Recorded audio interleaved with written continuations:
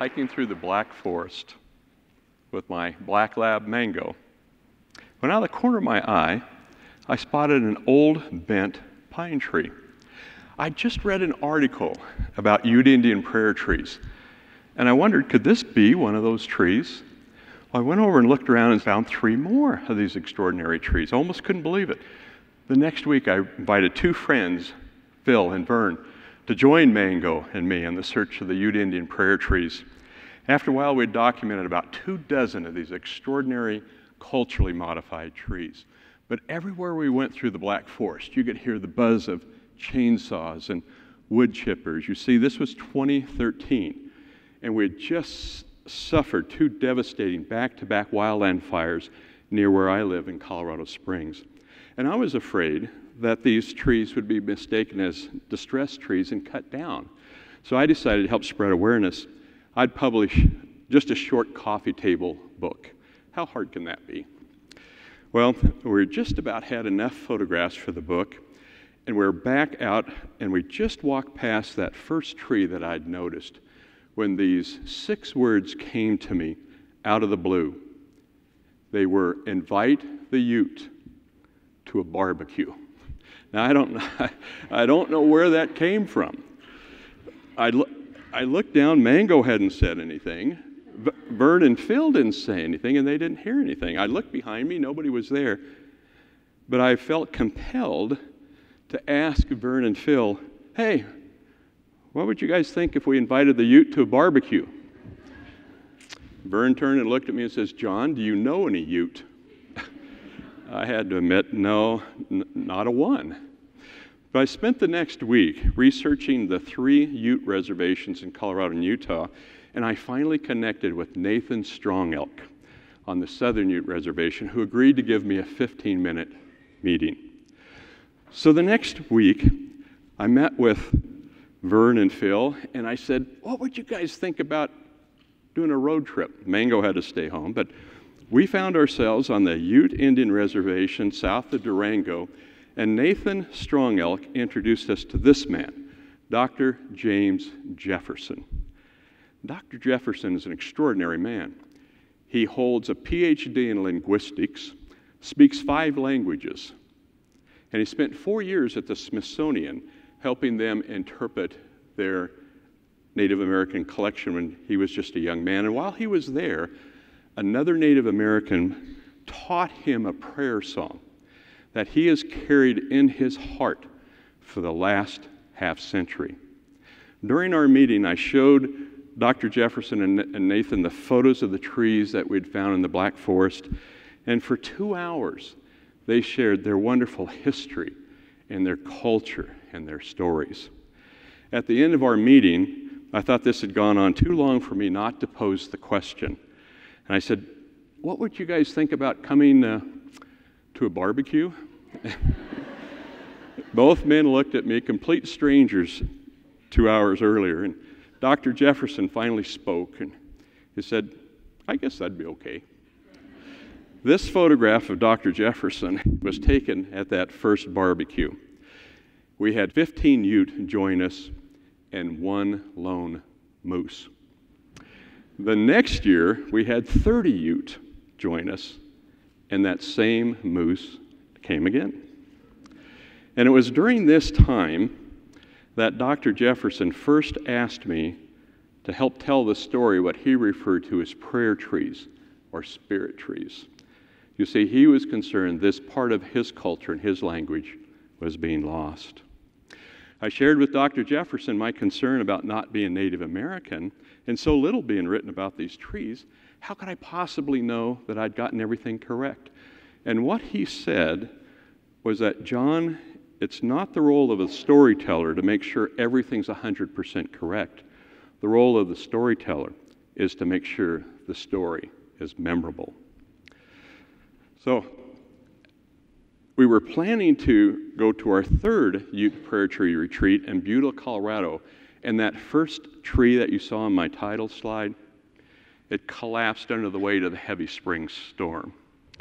And I asked Dr. Jefferson, I said, how could this tree stand here for over 360 years, and then just weeks before we're to visit it, it collapsed. And what he said was, I don't know. Perhaps it has done what it came here to do.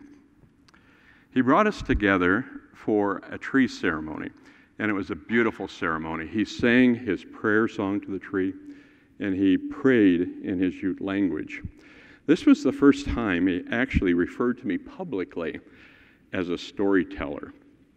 And I felt the responsibility and the weight and the honor of being a storyteller. For as you know, the Ute language, like so many Native American languages, had no written alphabet. Their stories have been passed down from one generation to the next for over 10,000 years in the form of stories and ceremonies and songs. The most commonly recognized culturally modified tree, or CMT, in the world is this tree, the bonsai tree. These were done primarily for relaxation and meditation, started hundreds of years ago with the people of Japan and China. What's different with the Ute prayer trees is that the elders teach us that these trees, which they recognize as a living spiritual entity, would not be modified unless it was done after prayer and with consent of the tree and creator. The most common culturally modified tree in the United States and Canada is the trail marker tree. The one on the left is located at the base of Vail Pass. It points at Gore Creek. These trees point to another trail or a resource or where you can get a drink of water. And if you follow Gore Creek up over Gore Pass, you would end up on the Ute White River Indian Reservation if you were doing this in the 1860s, 1870s. But that reservation disappeared after the Meeker Massacre. All of the Ute people were escorted to one of the three reservations, where they remain to this day. The tree on the right is here in El Paso County, near where I live. And it, like so many other trail marker trees, has a very distinctive 30-degree angle of inclination, which is also the angle of inclination of a teepee lodge pole. These trees, when you connect to one of the Native American culturally modified trees, are a direct link back to the ancient people, the indigenous people of the U.S. and Canada who modified these trees. These were a people who knew the four names of the wind. They felt the wind upon their face as the breath of Creator. These trees will give you a different worldview of the indigenous people of the U.S. and Canada. These were a deeply spiritual people, and these trees were an important part of their culture. This photograph I took on Mother's Day, 2015. It was the first Mother's Day without my mother. She had passed away the year before. We were 3 weeks from going to print on my first book, and I knew this was the cover shot that I wanted because it has two sacred mountains, Pikes Peak, known as Taba, and the Garden of the Gods that were sacred for the Ute. I didn't have the right photograph for that cover, and so I got up early that morning and I knew that Taba had received a fresh blanket of snow. I moped around that morning, kind of feeling a little lost what to do. And so I got in the car, invited Mango for a ride, and we drove over the Garden of the Gods. And I got out and I watched as the clouds remained closed in and the sun didn't shine. After several minutes, I gave up and I thought, well, it's just not meant to be. And I walked back to the car, and just as I got there, it felt like someone had tapped me on the shoulder. And when I looked back, the clouds were parting. And I ran back to where I was standing, and I took one shot, one photo, and that became the cover of my next book. And as soon as I took that one photograph, the clouds closed in again, and it remained cloudy the rest of the day. I've had the unique privilege of traveling with Dr. Jefferson throughout much of northern New Mexico and Colorado and eastern Utah. I've been on the ancient lands of his people. I've been on the reservation lands. I've been to the top of Sleeping Ute Mountain. I've listened to the stories of the elders.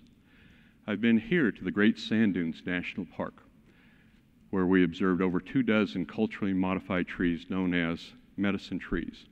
Dr. Jefferson explains that these trees were modified for navigational purposes, medicinal purposes, storytelling purposes, ceremonial purposes, and for burial purposes, and they're all sacred to his people.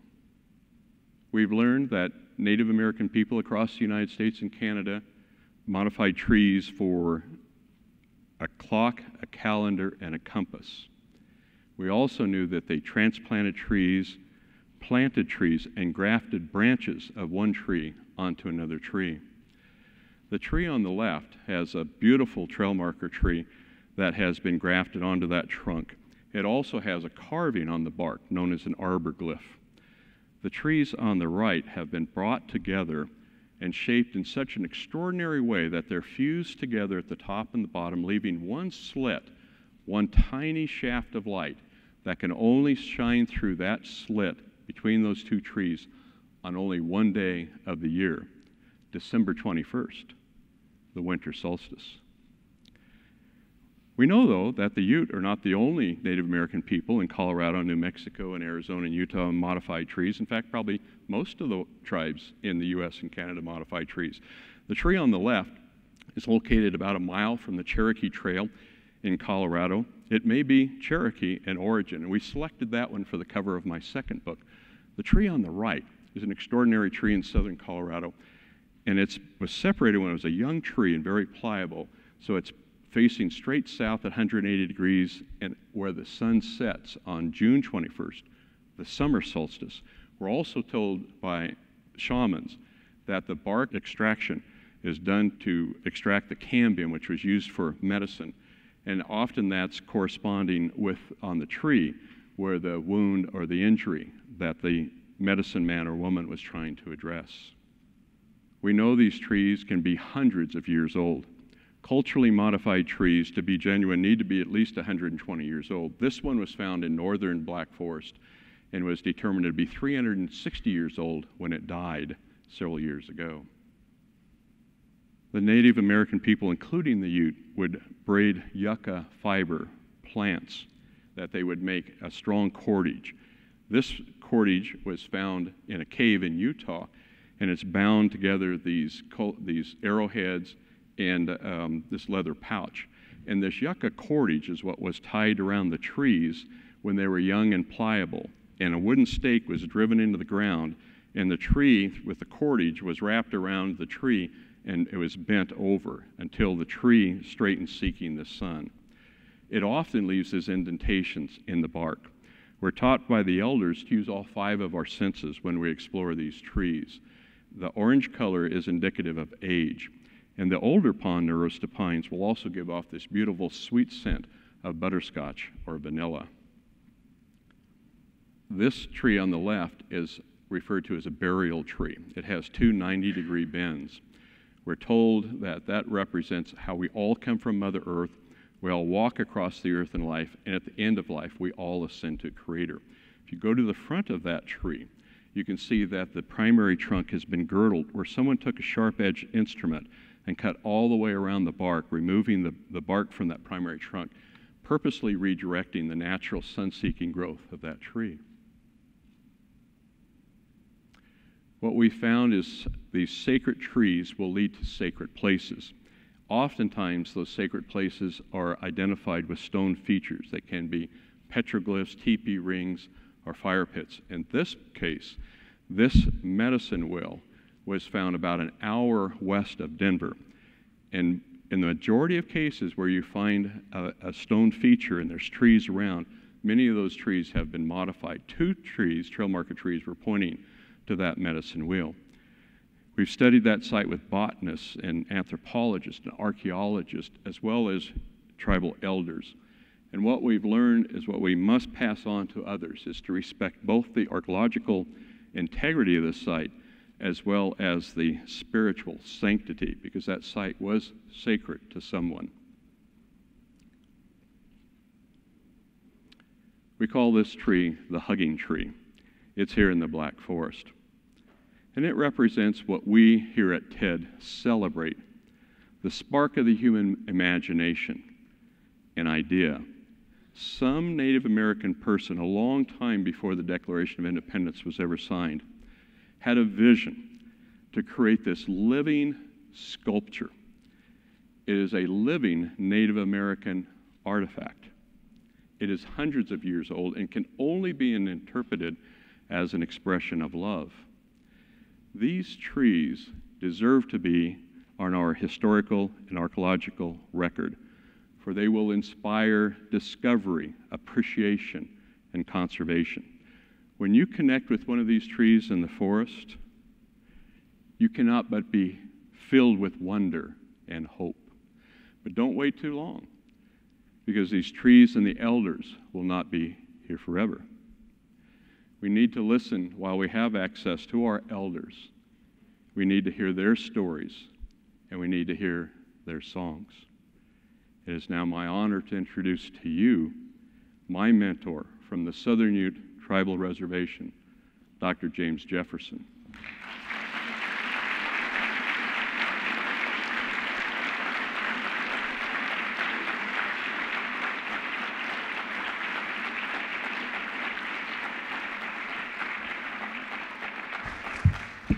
The following song is a Native American prayer song. Was composed by a Ponca Indian, Harry Buffalo Head, and I learned it in 1986, traveling with him the summer in Washington, D.C. Wakadani ke danawito beo hey, Wakadani ke danawito beo hey, Wakadani ke danawito beo hey, Wakadani ke danawito beo hey, Etana wito beo hey, Wakadani ke Idana wito beo hey, Dana wito beo hey, Wakadani ke Dana wito beo hey, Wakadani ke Dana wito beo hey, Etana wito beo hey, Wakadani ke Dana wito beo hey. Thank you. Thank you.